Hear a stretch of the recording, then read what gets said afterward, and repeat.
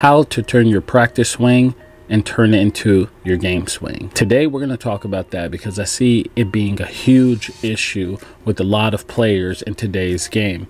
I'm going to share with you in this video what my dad did to help me to take my practice swing and turn it into a game swing. And I'm also going to share with you what I'm doing with my players. But before I share with you the story, if you look right here, this is a player that, you know, I've been online coaching, and as you can see, his swing is very good. I mean, there's some things we're working on right now as far as the bat wrap, as you can see right here, but I mean, he has bat speed for his age and he can hit. Look at that swing. He has some lightning hands for his age group. But if you look over here, you'll see that it's a completely different swing. He barely moves his feet and it becomes very handsy, right?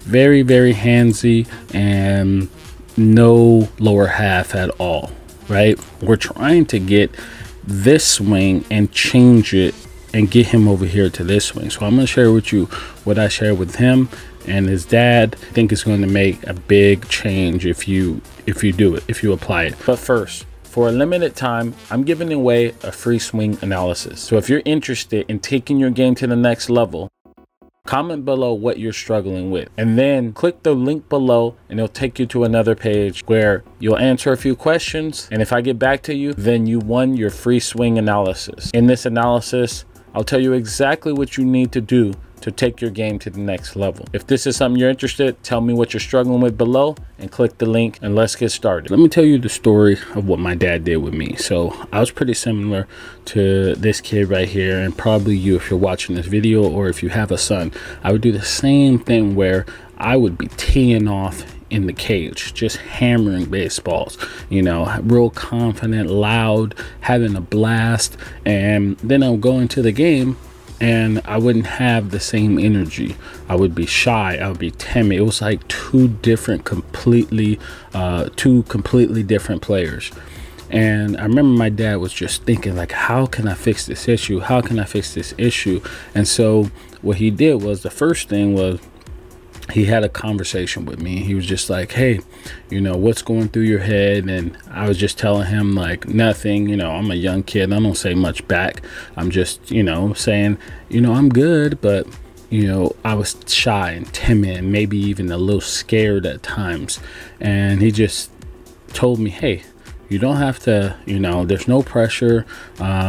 You know, the difference between practice and the game should be the same thing. It's your time. It's just you should be having fun.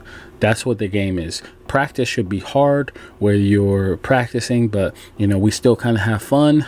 But the game should be all your time and you should have fun. There's no pressure on my side. There's no pressure at all. You just play your game and enjoy it. And then after, we can talk about what we need to do to get better. And that took a little bit of ease off me, or a little pressure off me.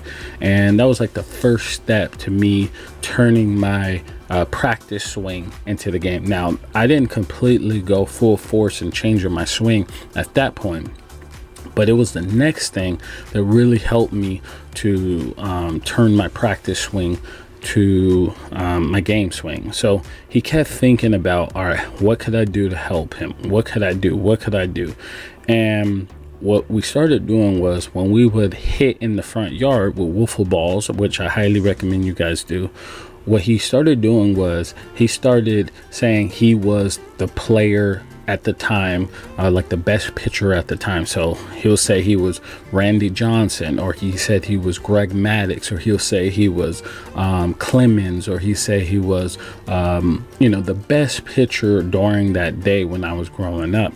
And he would try to do their wind up, and he would say, hey, there's 40,000 fans screaming your name.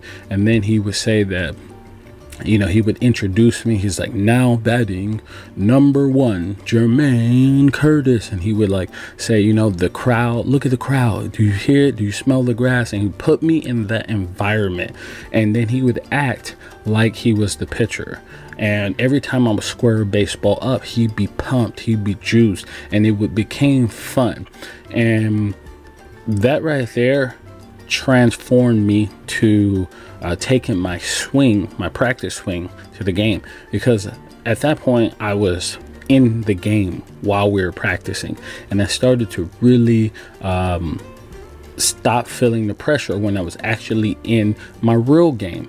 So that's something I've been sharing with a lot of my players, and they've been having great success. And when I'm practicing with them, that's exactly what I do. I start to imitate the players at right now who they look up to.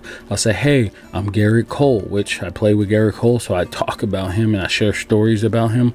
And so I'll say, hey, I'm Garrett Cole, don't let me strike you out. And then I'll say, hey, the crowd is going crazy. Or what I'll also do is I'll put have them wear AirPods, or when I'll put some background music, some noise, some crowd screaming, and then I'll face them, and they get into that environment where it's not just practice, they're in the game. And since I put them in that world, they start to feel comfortable when they start doing it themselves on a day-to-day when they're playing in their normal games. So that's a hack right there that's going to help a lot of you guys. And you can add to this. You can be in the front yard with your dad. If you have a son, you can do that. Or you can also do visual things where you look inside of a mirror and you visualize and you listen to music and stuff like that. You can figure out ways to do this. But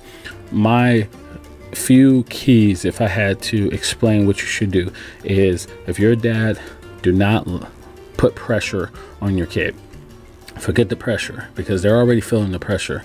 And see how ways you can minimize that. Just tell them, hey, I'm here to support you. Your time is just to play. When it's game time, you just go out there and play and you have fun. So eliminating that pressure on your side, because as a kid, you always want to impress your dad. And so if you just eliminate that right there, then that will go far. And then the second thing I highly recommend you do is start creating this fun environment, practice environment, where you start to put them into the situations, games on the line, bases loaded, all those things. And I think that really propelled me to going as far as I did in baseball, because I became mentally strong.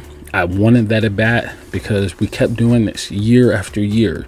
Every weekend we would do it. That was our time, father-son time, in the front yard, doing this, visualizing, saying, hey, I'm Greg Maddox. Don't let me strike you out. Don't let me do this. And then when I would get a hit, he'd be like, the crowd is roaring. Do you hear it? And I'd be pumped up. I'd be juiced. And next thing you know, when the game's on the line, I always wanted to be up at the plate, because I was practicing that from the age of 5 years old, that I could achieve the success. I could be the person that gets the big hit. And I always wanted to be the person that get the big hit. And I think if you do these things, it's definitely going to transform your kid, because it's all mental. So you're going to transform how he sees the game, and you're going to just blend practice and the game, and he's going to take his in-game swing and turn it into his game swing. And it's going to be great, and it's going to be fun to see. So with that said, if you enjoyed this, hit that like button for me, subscribe to the channel if you're new here, and I'll see you in the next video.